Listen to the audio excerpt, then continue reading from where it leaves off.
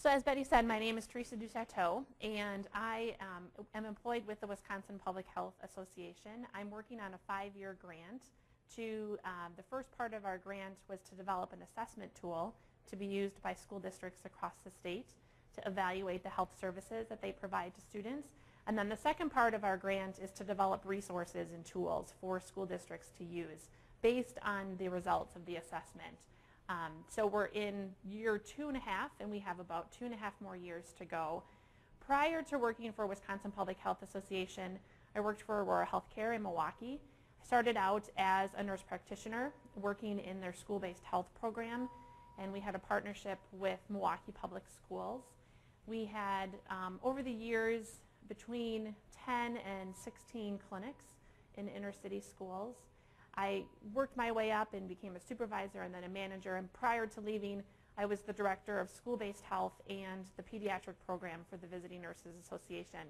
So I have experience working as a school nurse, but in a different type of role where we had a school-based health center, which is a little bit different than school nursing.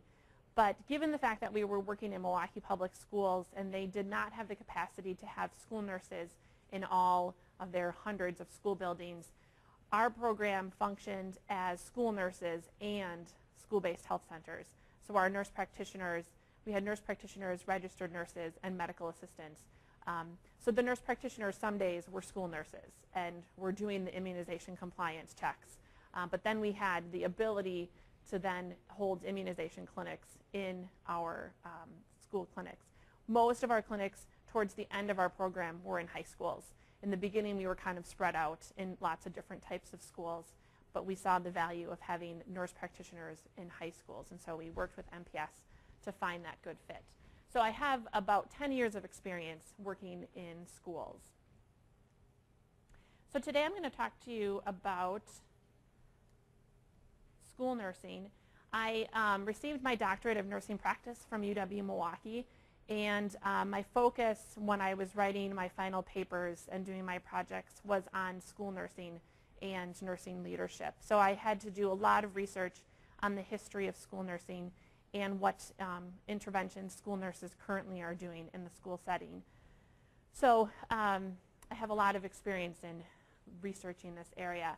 So in the beginning, school nurses actually started in schools at the turn of the century, and they were public health nurses or community health nurses that were finding that a lot of children were missing schools because of communicable disease.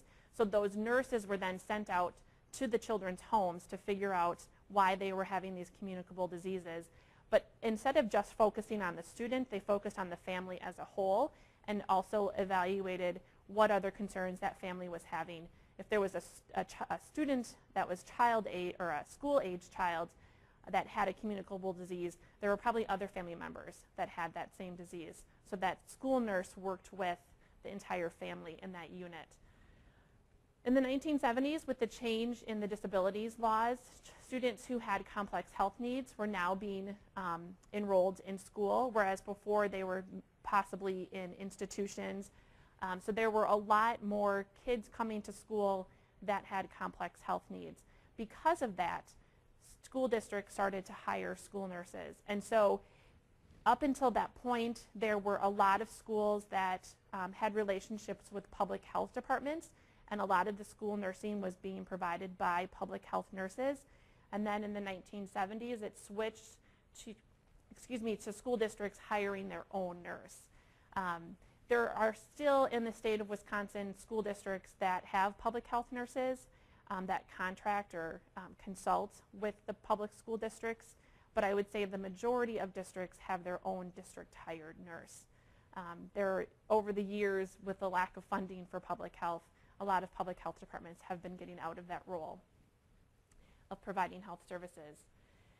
So in the beginning with school nursing, the focus was really on population health. It was really on those values of public health, looking at the entire school and the entire school district as the client. With the enrollment of children with special health care needs, the focus shifted to focus on individual students and having the nurse show some value about why they're needed in a school district by having children be academically successful.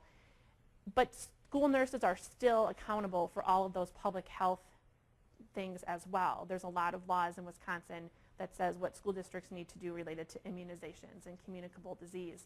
So there was an increase in the amount of work that school districts were asking nurses to do, but there wasn't also an increase in the amount of staffing that districts were hiring school nurses. So I'm not going to get too much into the laws in Wisconsin because there's another presentation today that talks about laws, but I wanted to just talk about what Wisconsin constitutes as a school nurse.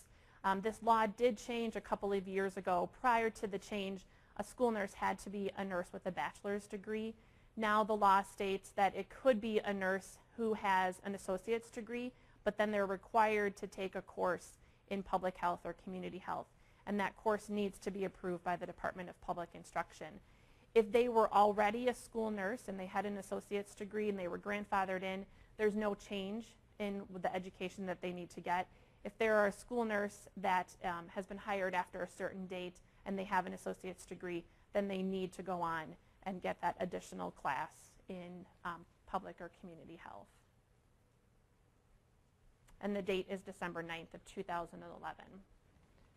So if they were hired prior to that, there's no change that's needed. If they were hired after that, they have to show that they've taken that course. So the recommendation from the National Association of School Nurses is that a school nurse should be someone who has a bachelor's degree. And NASN supports a baccalaureate degree level for the nurse and also certification of the school nurse. And there's two ways in Wisconsin, I believe, still to get certified as a school nurse. One is through the Department of Public Instruction, and then the other is through the national certification. And there's more information on DPI's website and also the Wisconsin Association of School Nursing website on certification, if anyone was interested in looking into that.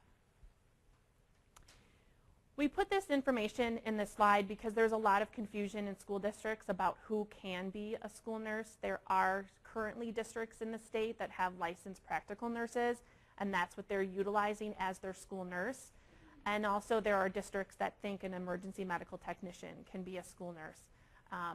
Obviously, the districts that you're working for are not under that assumption because you're here as new school nurses. But just to make everyone aware, an LPN cannot function as a school nurse. They can be an adjunct person in the district to provide health services. They can have delegated nursing services that are delegated to them from a registered nurse, but they cannot be the sole person in a district as the district nurse. And also an EMT. They just don't have the level of education and training that is required to be a school nurse. And I forgot, I brought up a piece of paper to remind myself. How many of you, this is your first year being a school nurse? Okay. How many of you have practiced as a school nurse for a year? How many for 2 years? Any more than 2 years? Okay, so the majority of you are brand new. Okay.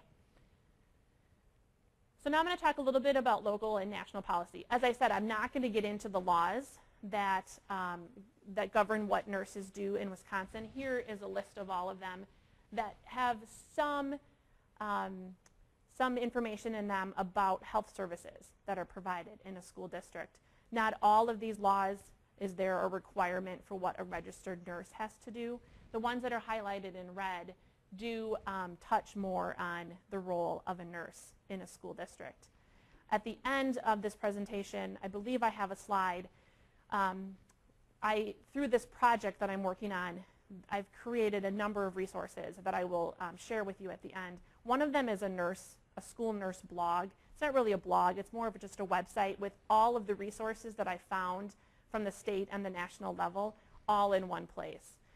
And there is a page on there that lists all of these state laws and administrative rules with links to each of them on the website. So when we were developing the assessment tool, we incorporated the state laws and asked districts if they were implementing the state law, what the state law was saying, what standard in their school district. And one of the feedback that we received is that school nurses really want a go-to place that they can find every law that pertains to school health services. So on this blog, there is a page with links to every single one of these state laws that I will make sure that I tell you about before the end. And these are the laws at the federal level that impact health services in schools.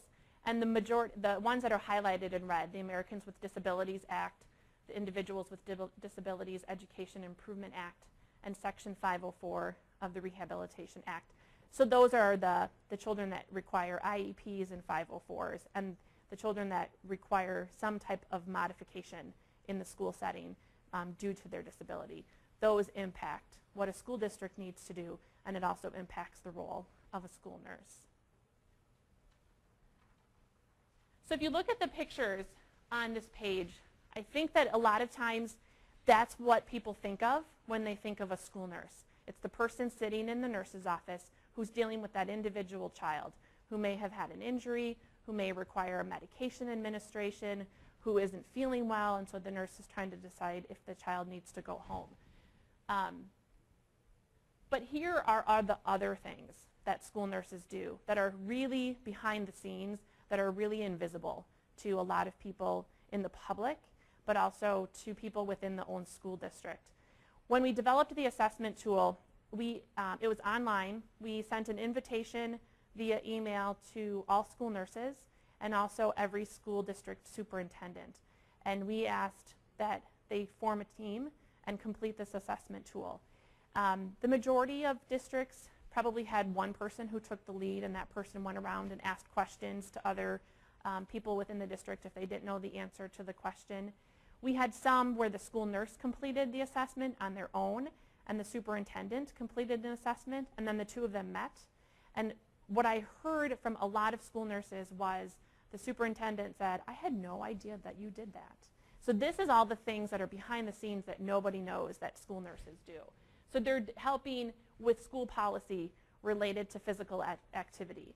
They are meeting with a child who has a special health care concern, and they're doing some case management with that child's family about how to provide services for that kid. They're doing education in the classroom. They're doing education for the entire school body. On the left middle, it's CPR training. So some school nurses, if they're certified in being able to teach CPR, they're the ones that are doing it, or they're helping to find someone to come in and teach CPR to the staff. They're doing screenings. So the middle picture, all the kids got to bring their stuffed animals to get weighed and measured. But they're doing height and weight measurements on children. They're doing education. The far right middle picture, she's doing a hearing screen on an individual student. On the bottom, they're talking about hand hygiene, and she's got a bottle of sanitizer. The middle picture on the bottom, the teachers have straws in their mouth, and they're plugging their nose. So the nurse is doing some education on the effects of asthma and what it feels like to be a child who has asthma. On the bottom one, emergency preparedness and crisis management. That's, I think, a role that school nurses are underutilized in school districts. They have, when districts are coming up with their crisis plans, unfortunately, I don't know that they think a lot about what they would do with students who have special health care needs in the event of a crisis, in the event of an outdoor, natural, environmental emergency, or if there was an emergency within that school district or within an individual school where kids had to shelter in place in their classroom. That's where a nurse and their critical thinking skills can be really vital to a school district. So I encourage you to think about and to really educate the people in your district about the role of a school nurse. I think because of children with special health care needs, the thought is that school nurses are doing that individual intervention. But really the role of a school nurse also incorporates that population health. It's the entire school district that a school nurse is responsible for. It's not just keeping those individual kids safe, it's keeping everyone within that district safe. It's checking immunization compliance to help to prevent an outbreak. It's coming up with an emergency medical plan for students that have health concerns. So NASN and the American Nurses Association, they define school nursing as a specialized practice of professional nursing that advances the well-being, academic success, and lifelong achievement and health of students. And the registered professional school nurse is the leader in the school community to oversee school health policies and programs. So they kind of hit it on both, that the nurse is focusing on individual students and all students, but they're also really the expert when it comes to policies related to health. So I encourage school nurses to be on the wellness committee within their school district, to be on the crisis management team, to be on the team of student support. So if the school psychologist and the social worker and the counselor are meeting, and ask if you can be included in that meeting, because I think school nurses bring a really important perspective to that type of group. NASN goes on to say that school nurses facilitate normal development and positive student response to interventions, and an example of that would be to develop a plan of care, a 504 or IEP for students with disabilities. So through the development of that plan, they're helping children have a normal education, having access to an education. And then also they're evaluating the success of that plan and the children's ability to engage in school. They provide leadership in promoting health and safety, including a healthy environment. So in Milwaukee, the previous director of health services instituted a policy throughout the entire district that buses were not able to idle in front of schools when they were dropping off or picking up kids. And given that Milwaukee Public Schools has hundreds of school districts and they contract with a private busing company, it wasn't an easy task. But now when you go, you can see the signs outside the school and outside the district office that no idling is allowed. And because in Milwaukee there's a huge prevalence of asthma, so this was something that as a nurse they said we need to do a change, and this can have a significant impact on kids in our school district. And then the school crisis team, as I mentioned, providing that critical thinking that other staff in the school district would not have due to the fact that they don't have that healthcare background. How can a nurse inform a crisis team? Provide quality health care and intervene with actual and potential health problems, and assisting a student who has suicidal ideations. That nurse is many times viewed as the safe person in a school district, the person that a student sees over and over again, the caring person. And so a lot of times it could be the school nurse that student seeks out. Even if they hadn't seen them before for any other type of health concerns, just knowing their reputation as being a safe person, that might be who the student goes to and tells them that they need help. Using clinical judgment in providing case management services. So determining if a student who was newly diagnosed with diabetes and needs insulin administration at school, determining when is it a safe time to delegate that insulin administration or that glucose checking to an unlicensed person. Having that level of training and understanding and making sure that when it's delegated, it's done in a safe environment. And actively collaborate with others to build student and family capacity for adaptation, self-management, self-advocacy, and learning. And a school nurse can definitely be the person that helps families find resources in the community. So if a family is struggling to access health insurance, or if a family is struggling to find mental health services, that school nurse may not have the answer, but they have the skills to help navigate that and help families find those resources. The American Academy of Pediatrics is also a very strong supporter of school nurses, and they, at a minimum, feel that these are the services that a school district should provide to students: assessment of health complaints, medication administration, and the care for students with special health care needs, a system for managing emergencies and urgent situations, mandated health screening programs, verification of immunization and infectious disease reporting, and identification and management of students' chronic health care needs that affect educational achievement. So once again, it's that population level services, identifying, making sure that children are compliant with their health, with their immunizations. It's also developing those plans for students who have special health care needs. And it's also identifying the kids in the district that have special health care needs. Maybe the parent didn't put it on their emergency contact card that they have an EpiPen at home, but through conversation with the child, the nurse discovers, oh, you have an EpiPen? We probably should have a plan for you at school. We probably should get a dose of that EpiPen at school. So the nurse serves all of those purposes. NASN also goes on to say that the school nurse ensures compliance with school entry health requirements such as immunizations, provides care and case management, monitors security and safe administration of medications, assures the health and safety of the students and staff, manages disaster preparedness and emergency service plans, provides health education and staff wellness programs, assures students compliance with state and local regulations related to health and safety, and identifies school health needs and advocates for necessary resources. So I'm sure some of you who are not full-time school nurses are looking at that list and saying, how the heck am I supposed to accomplish all of that? And what I would say is every school district is unique in what their needs are. Familiarize yourself with what's required by law. So there is immunization compliance checks and reporting that is required by law. In Wisconsin, there's no law that states what type of health screening a child is supposed to get in a school. So we don't have a requirement for vision screening. There are things that children need to receive prior to enrolling in kindergarten, but the nurse is not necessarily the person that is responsible for coordinating all of that. Obviously doing vision screenings and hearing screenings on children who may have a problem, who've been identified in the classroom as maybe not paying attention, not picking up on what's being taught. Those children should be screened, but there is no state mandate that every child needs to get a vision screen in 5th grade. There are recommendations by experts on when those screenings should occur. So my recommendation is to go back to your school district, identify the health needs of your school district, ensure that your district is doing the mandatory things that are written in state law.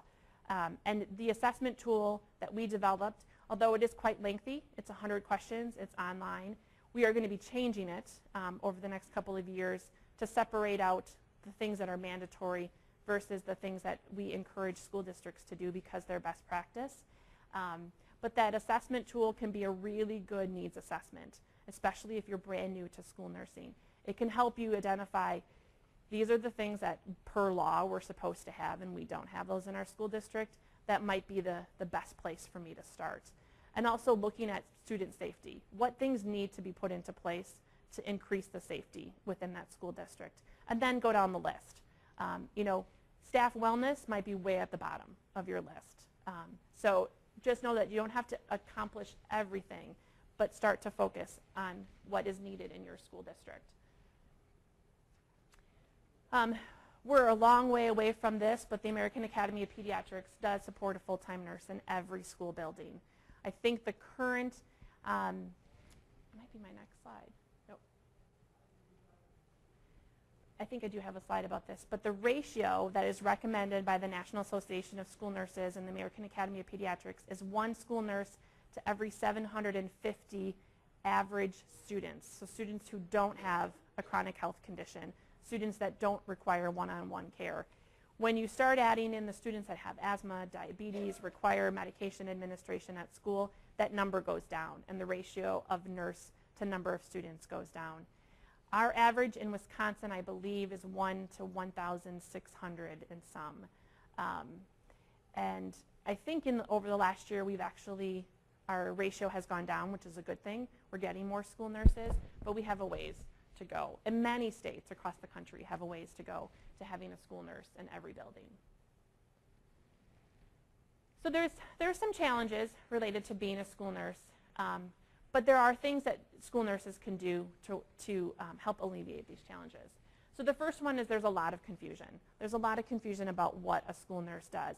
As I mentioned before, so much of it is behind the scenes. People aren't seeing that nurse sitting at the computer going through the list of students with chronic health conditions and ensuring that they have an emergency action plan or an individualized health plan. They don't see the school nurse calling home and saying, your child has asthma, but we don't have an inhaler at school. How can we help facilitate getting an inhaler at school? So also the nurse is typically the only healthcare provider in the whole school district. School districts talk the language of education. They don't talk the language of healthcare. And so it's really challenging for nurses to try to educate educational leaders about why certain health things are required or are needed. So for instance, one of the resources we developed was best practice guidelines for the management of anaphylaxis allergies in the school setting. And there is an abundance of expert journal articles stating that school districts should have their own dose of epinephrine, that their medical advisor should have a standing order for the administration of epi to any child who appears to be in anaphylaxis. We have a law that allows school districts to do that. But there are some school districts who are just really hesitant about having stock epi, and what does that mean for our liability? So, you know, in the healthcare world, when we're talking to school nurses, when we're talking to physicians and allergists, that might be a really easy conversation. But in the school world, when they're thinking about education and the challenges they have just related to education, it's sometimes a challenge. Additionally, nurses typically, if they are evaluated, if they have a yearly performance appraisal, it's typically on the number of tasks that they completed. So how many kids did they do 504s? How many children did they develop IEPs? Not necessarily on the quality of the services that they're providing. And they're across the country and in Wisconsin, there's been a considerable decrease in funding for school nurse services. Here was this statistic. So in Wisconsin, or countrywide, the ratio of school nurse to pupils is 1 to 4,411 to 1 to 396. And regardless of how many nurses there are in the district, many times the expectations of that nurse are the same. So if they're dealing with 10,000 students and they're the only nurse, versus if they're dealing with 500 students and they're the only nurse. Some of that is just because of state law. There are things that school districts are required to do. And so regardless of how many nurses they have, they need to get it done. There's a lack of a common language to document the interventions. So when we're thinking about school nursing at a professional level, and we want to be able to document and show the value of a school nurse, we don't all talk the same language in school nursing. And so there's challenges in collecting that data to say why school nurses are needed. There was a potential fix in Wisconsin. We were going to go to every school district using the same software so that the state could gather that information and be able to report out on that. So nurses were going to be using the same codes about why children were coming to the health room. They were going to be using the same codes related to medication administration. But as of right now, that's not a go, and it may or may not occur. So we lack some common language in school nursing, and it leads to difficulty in evaluating the outcomes. But the good news about all of those challenges is that there are people at the national level and there are people in the state of Wisconsin who are working on that. So in Wisconsin, we're 36 on this ruler. You can find this at the National Association of School Nursing website. It lists all the states and what their current nurse to pupil ratio is. We're 36 and our average is 1 to 1,625. And the range in Wisconsin goes from 1 nurse to 285 students all the way up to 18,000. So one nurse is caring for almost 19,000 students. So how do you succeed as a school nurse? And this is kind of the motto that I would hope that every school district would understand, that you can't educate a student who isn't healthy, and you can't keep children healthy who aren't educated. So health in schools goes hand in hand. So school nurses have to be, not have to be, it's a good trait to have if you're independent, considering many school districts you're the only nurse. But knowing that there are school nurses in districts that surround you, as Betty mentioned before, the Wisconsin Association of School Nurses is a great association to tap into. They provide mentors for new school nurses who are members.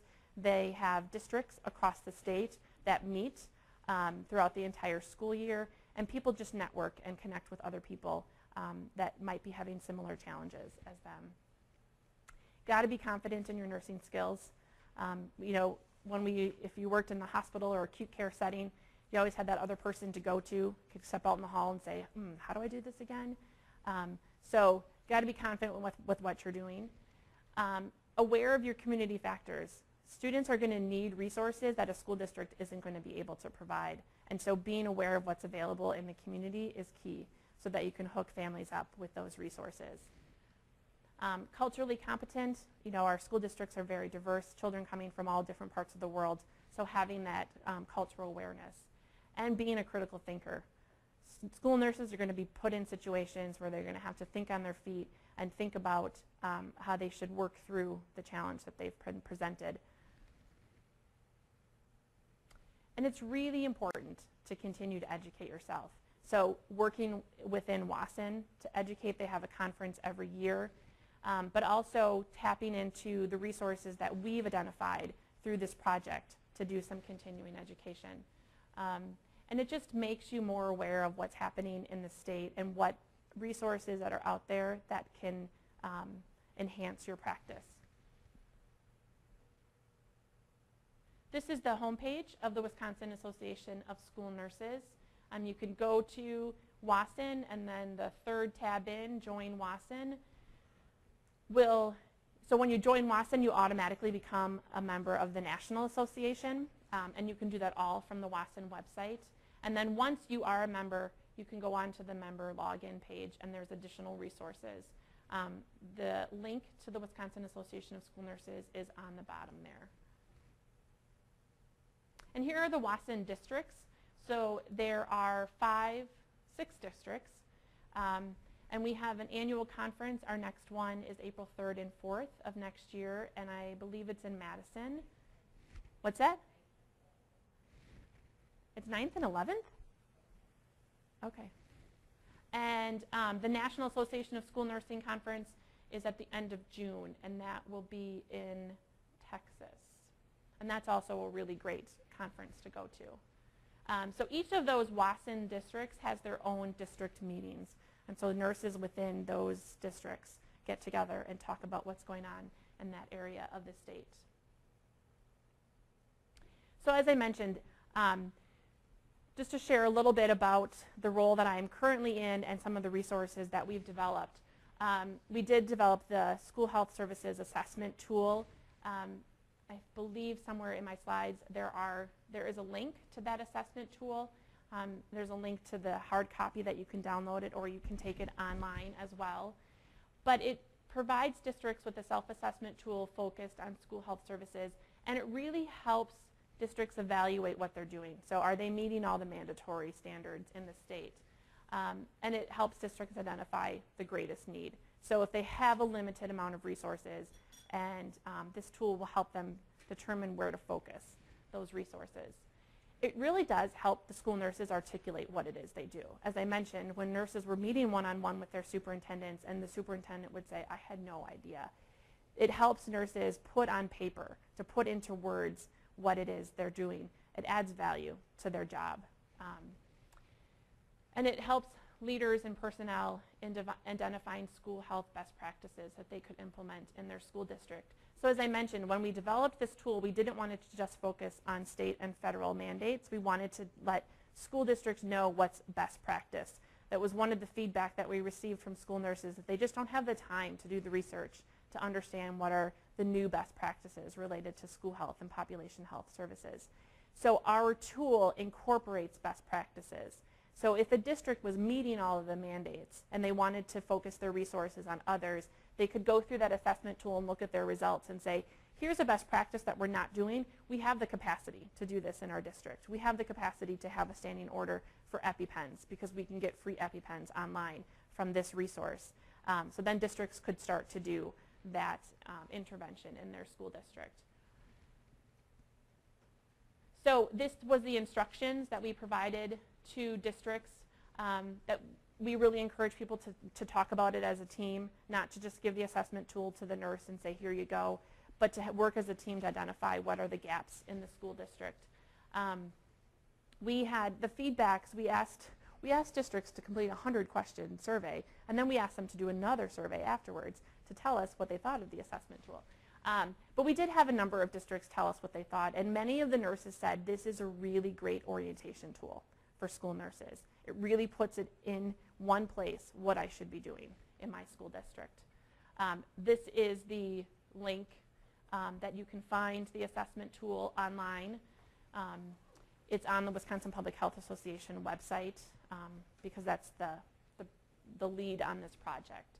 So if you go to the project resource tool page at the bottom, there it is highlighted in blue, and you can just click and it'll take you right to the assessment. that's the picture of the WPHA's website. So in addition to the assessment tool, what we found when we did the assessment, and we had 117 districts complete the assessment, one of the resounding asks from school nurses was, give us a sample of a best practice policy and procedure. And so we developed 3 sample policies and procedures. One is related to emergency nursing services. So the state statute that says school districts have to have a plan for emergency nursing services related to illness prevention, illness management, injury prevention, and medication administration. We developed a policy and procedure. One is for a nurse who is hired by the school district, and one is for a nurse that is in a consult role. So if they're employed through a health department, through a healthcare organization, through a CISA, there's a separate policy and procedure for them. It's just a sample. It's best practice, and we ask districts to take it back, look at what you're currently doing that's incorporated into that sample policy and procedure. What are you not doing that you have the capacity to start doing in your district? Because it is best practice, and because every school district is different and unique, a district may not be able to take that policy and procedure and implement it fully. They might have to delete some things from it.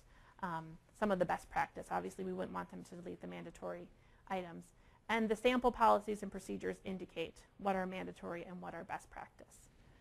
We also developed, I think there's 7 policies and procedures related to medication administration.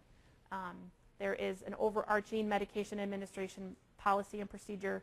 There's medication disposal procedure, medication error procedure, epinephrine for the non-student specific epi, so that would be like the standing order for any child who's having anaphylaxis to receive epi, glucagon administration, and a couple others that I can't think of. Oh, student self-administration of medication, so kids that want to carry their own inhalers or their own EpiPens. So we add those sample policies and procedures that districts can take and use, and concussion policy and procedure. As I mentioned, we developed the food allergy best practice guidelines, and we will, I think, oh, this is the school nurse resource blog. There's the website at the bottom, and all of those tabs on the top are different pages that just have tons of resources. So national resources and state resources, and they take you a link. And it says if it's continuing education, it says if it's a resource, it says if it's a webinar, so that you can go on there, and if you're looking for some education to provide to staff on head lice, there might be a resource on there. So you wouldn't have to reinvent the wheel. You could just go to that site and find something that might be utilized in your district. So this is a snapshot of the asthma page. There are a number of webinars. So if a nurse is looking to do some continuing education, there's the asthma resource portal. There's another webinar. So there's tons of information on this page. And then the last resource that we're developing for this school year is a school nurse procedure website. We have developed it. We used a professional website developing firm. We have tested it, and we will be going live in the next couple of weeks. This is the home page. There are 31 procedures on this website, and they provide step-by-step instructions of how to perform that nursing procedure in the school setting. So this is an example of clean intermittent catheterization for females. There is a video, so 7 of the procedures have professionally developed video. The 2 catheterizations, we used a mannequin. We didn't use an actual child. All the rest of the videos have real children in them. So the video shows you step by step how the procedure should be accomplished or should be done. The download button will, if you're on your desktop, will download a Microsoft Word document of the procedure that then can be customized for that individual student. So if the child needs to be cathed every certain amount of hours, you can add that to the order or to the procedure.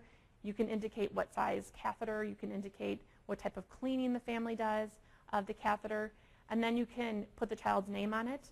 And if that is going to be delegated to an unlicensed person, you can use that step-by-step procedure as your training tool. And you can teach them step-by-step how to do it. You can have them sign it. You can sign it yourself and use that as the documentation to show that they have been trained and that they are competent. And you can also print off another one for them to put in the child's folder so they have the step-by-step procedure on how it should be done. And also the video that can be used as a training tool. You would still need to, as a school nurse, document that they have the skills. So you would need to observe them doing the procedure. But all of these tools could be used to train, to do the education, the knowledge piece of that training. So there's tabs along the top that provide the references. There's a list of what supplies should be available for the procedure, and then also considerations. So given the fact that these procedures are going to be done in the school setting, there are things that nurses need to think about that they may not have to think about if they were in an acute care setting, just given the nature of being in a school. So we added those considerations. And when you download the Word document, all of that, the considerations, the supplies, the references, and any resources that we found are included into that document. And then here's a screenshot of the video. That is one of the urinary nurse practitioners from Children's Hospital who came and was the school nurse for the video. And then here is my contact information. We will be developing 2 more resources that we will be disseminating at the beginning of the 2014 school year. They're both going to be continuing education online tools. One is geared for the school nurse. It's going to be how to deal with individual student medical emergencies. So, you know, if we've practiced in the acute care world, there's mandatory training that our healthcare provider requires, our employer requires us to take. We would do code blues in the hospital. In the school setting, nurses don't have access to that type of training. So this online module is going to be the knowledge piece behind critically thinking through what steps a nurse would take if they were presented with a child having a specific medical emergency. It's going to be interactive, and at the end we'll provide a score, and there'll be a post-test. It's the thought is this would be a education that a nurse would do on a yearly basis. So before school started or shortly after school started, they'd sit down and they'd do this training, and that way they would just have the same starting point every school year about thinking through, if I were presented with a child that was having this, what would I do? What steps would I take? The second is going to be an online training for unlicensed assistive personnel, and it is going to be how to provide services for the student with special health care needs. So not necessarily interventions that need to be delegated by a nurse, but how do you safely transfer a child in a wheelchair from the wheelchair to the toilet if that child is in diapers? How do you provide, using universal precautions, how do you do a diaper change on an older child? 1, using universal precautions, and 2, respecting the privacy of that child.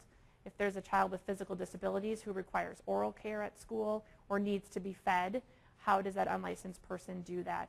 It's a tool that we're hoping to provide a standard of care across the state of Wisconsin so that everyone's receiving the same training on how to provide those interventions to that special group of students. This would be an online training. It's going to have a pre and a post test. There will be a certificate at the end that the unlicensed person could print off and then put in their personnel file. Once again, it doesn't necessarily, the nurse doesn't have to delegate those things, but the nurse would want to ensure that those people that are assigned to provide those services in the school have some form of training, and so that they're doing those interventions safely. So those will be coming out in the next year. And so to get information about all of these resources, if you sign up on the listserv for DPI that Betty has on the DPI School Nurse website, all of the information that we develop as part of our project, Betty is one of our project partners, so all of that information is disseminated using that listserv. And then I also get email addresses from Betty, and so when we have newsletters or things that are coming out as part of our project, we send out that information.